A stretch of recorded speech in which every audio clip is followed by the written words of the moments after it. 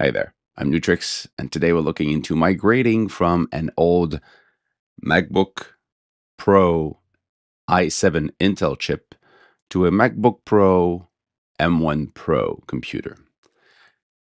I'll talk about how I decided to go with this one, because today you've got M2s and M3 Pros. Why the M1 Pro? Then managing the migration, because there's a reason why I want to upgrade, not just because I want something newer, but I want to be doing some things. The software I'm using and the one I'm not sure I'm going to lose, because migrating from these two computers also is a question of changing from Intel to silicone chip. So what am I losing and why should I prepare for? And I tested everything that I had on this one, on this other one, this new one. And you'll see I'm surprised. I'm actually surprised at what actually does not work and what does work.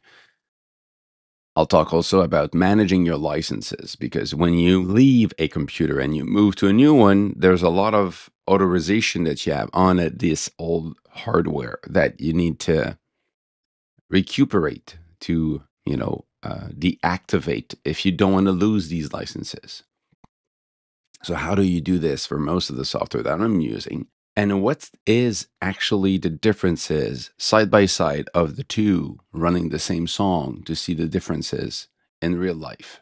And what are the new things that I can do with the M1 Pro that I didn't think I could be using? And in the case of the software that I'm going to leave behind, which one am I looking for to replace them? Let's just go.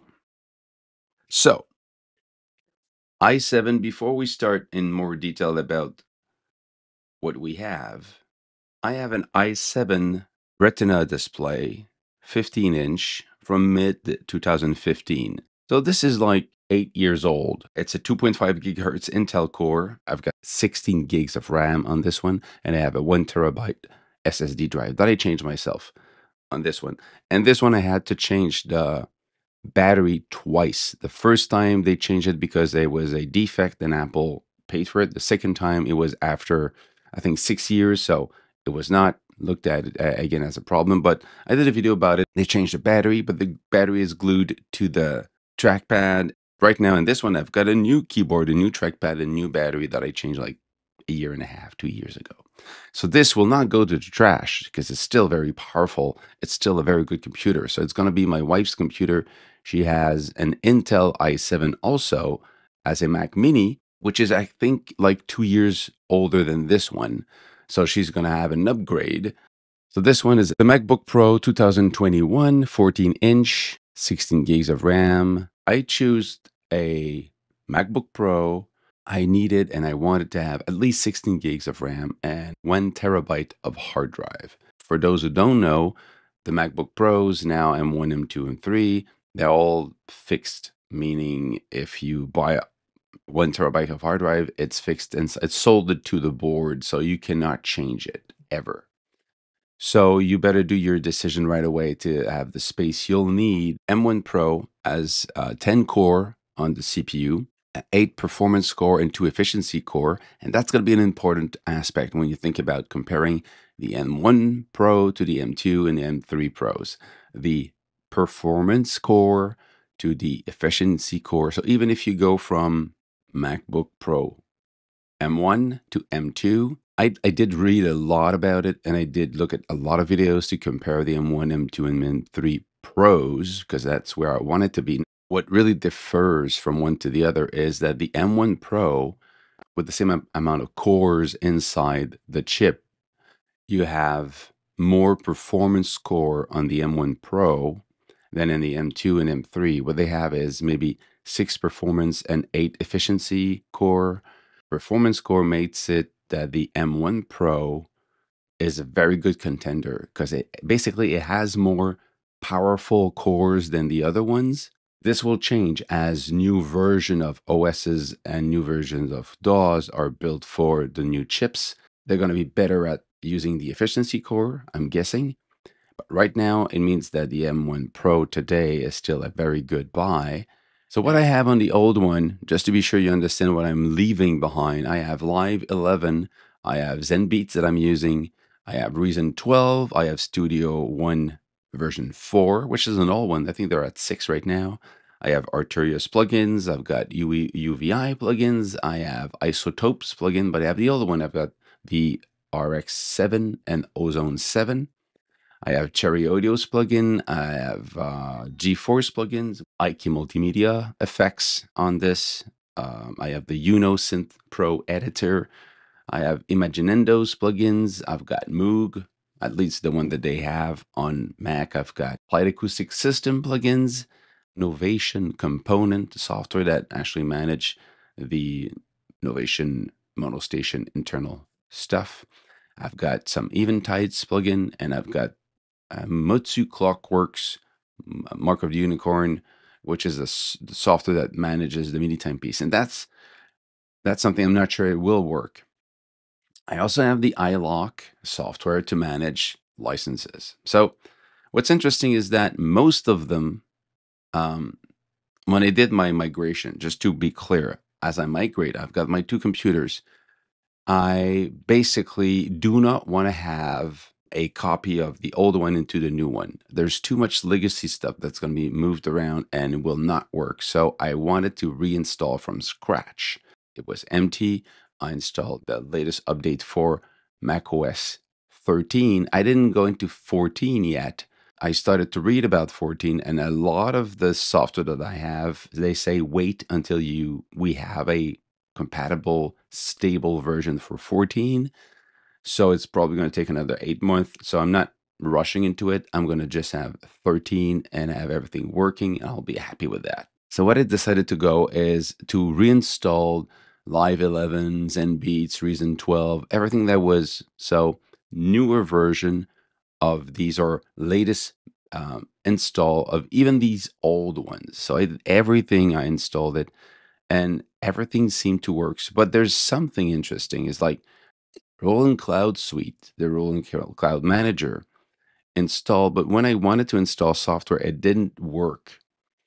So I got into looking into different update, and there's something inside macOS 13 that is called the Rosetta 2 software. It's a shell that makes software made for Intel work in silicon-based software.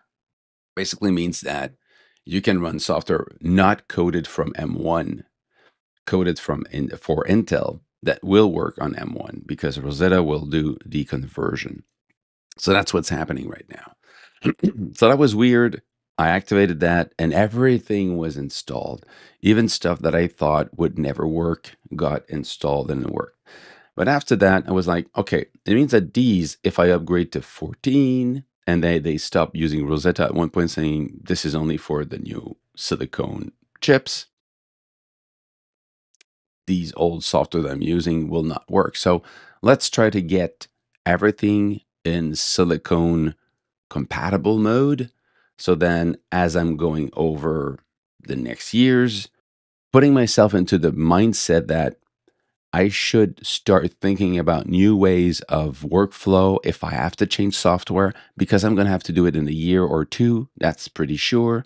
So let's right away think about what can work and what cannot work. So I can, if I have to, I'll move it.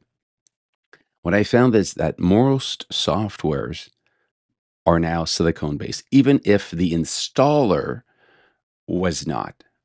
And the Rolling Cloud Manager, what seems to be happening is that the Rolling Cloud installers are still in the need of Rosetta to install them. So something in it is Intel-based coding, but all the plugins are silicone coded now, at least the one I have. So I was really happy to see that they're all native and they run really well and fast. The one thing I wasn't sure is that Clockworks from Mark of the Unicorn, but let me show you some of the information that I got from these software. If you use Clockworks, for example, you have the information that it is a universal app. So it means it's been coded for Intel and silicone. So this will work correctly. You could also force it to open using Rosetta if you want, if you find it's not stable. But if you have others like Drambo, for example, and yes, there's Drambo. This is Apple silicone. the GX80 from Cherry Audio. Most of them are universal right now because they want to be able to be installed on anything. The Unisynth Pro editor is an Intel only.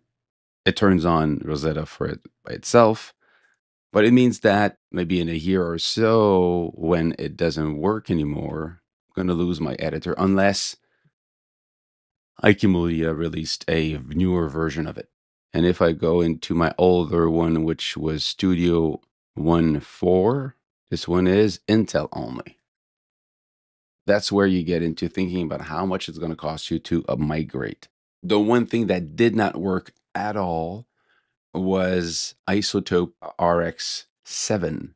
Now they at 10. So I looked into why am I using these and should I change my workflow right now? So the workflow I do is that for music, I don't use Studio One and I don't use the Isotope that much outside of the Insight 2, which shows me the LUFS as I'm mixing. But I'm using Studio One 4 and Isotope massively on all my videos. For the sound, I record and I treat the voice with a series of plugins in Studio One, and they're all, not all, but most of them are cleanup plugins from the RX solution. Voice denoiser, voice de-reverb, declipper, and the clicker. All of these, they're part of my cleanup of my tracks so my voice become clean so I can actually then compress, EQ before I optimize my mix with the rest of the sound. So I decided, okay, let's say I move on to something else. What do I need? I need a software that gives me a console type of view so I can edit the voice and do my mix. It's not a complex mix. I have like 4 tracks maximum. The microphone recording, the software or computer recording, and I've got some of the ambience music that I put before and after.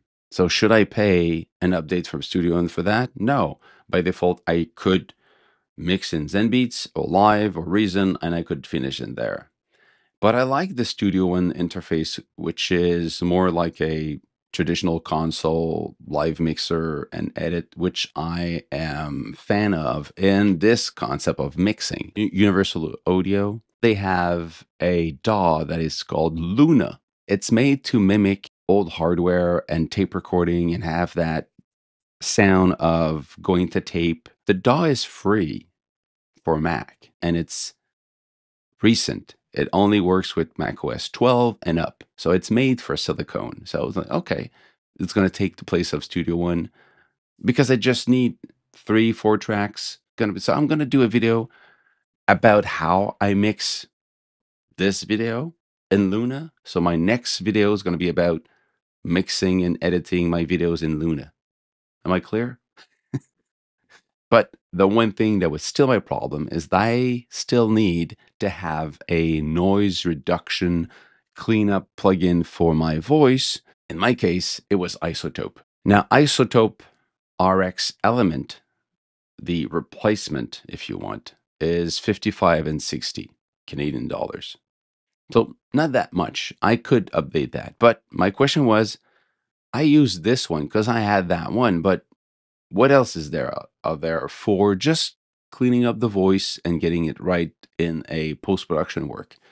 Icon Digital Restoration Suite, 99 US. You have 4 plugins that do cleanup and noise reduction. You have the Steinberg Spectra Layer Element, which is about 120 US dollars. Again, plenty of different plugins there, depending on what you want. The Element is the cheaper, most limited version, but you can even like take out the voice out of a track. If you want to do more restoration stuff, this is interesting, but I don't want to go too much into restoration. And anyway, I still have my licenses for the RX7 that I can install on my older Mac Mini. I could put more RX7 on that one. So, and also there's Sonox post, but it's just way too much. It's really like deep post editing stuff. I really need like 4 or 5 dedicated to voice plugins. So in the end, after looking at everything else that was there, I went back to Isotope. And I bought the Isotope RX Element for 55 Canadian dollars. In the next video, you'll see I'll use them to clean up the noise. But honestly, right now, there's not a lot of noise because this computer, the new one, does not make any noise. It does not create any type of fan noise unless you really, really push it to the limit, but it doesn't create any noise. Whereas this one, I just open, a door and it goes, vroom. This one, the fan, I think I heard it once when I tried to test everything to the max, and that was it. Most time, it did not even reach the need for the fan to turn. Now, migrating from this one to this one, as I said, I installed everything there one by one. It took me a day to download all of the installers and installed all of the stuff that I have and authorize it. And that's where we're going to stop a little bit and talk about authorizing and deauthorizing. When you authorize stuff, it's easy. You install and say, do you want to authorize? You go, yes. Worst case, you go somewhere to do it. But to deauthorize, most of the time we forget to do that or we don't know how to do it. So let's actually just do that inside this one, this old one, and I'll show you how I do it. So I'll go in Arturia Software Center. I log in into my account. When you're in your Arturia Software Center, you go just beside your name, you have a little arrow, goes into preferences of your account. In that preferences, you have licenses. And in licenses, you can synchronize your license to, of course, and you can remove all activation on this computer. So you go deactivate all, and it will remove all activation. So now you retrieve them, you put it back them into your Arturia account, so then you can install them into another computer. So you don't even have to uninstall them. You can just trash it after that. So in your Rolling Cloud Manager, you go into Settings. You have, I've got the Ultimate Membership. You go into Preferences again. And to Preferences, you have Manage My Devices at the bottom here.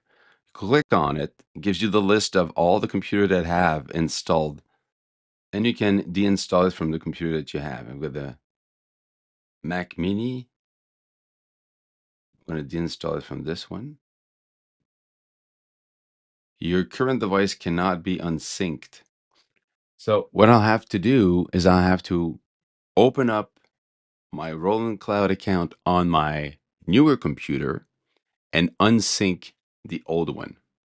iLock. You sign into your account. I've got 113 licenses here. And I could just take one, so this one, and put it on the hard drive. Okay.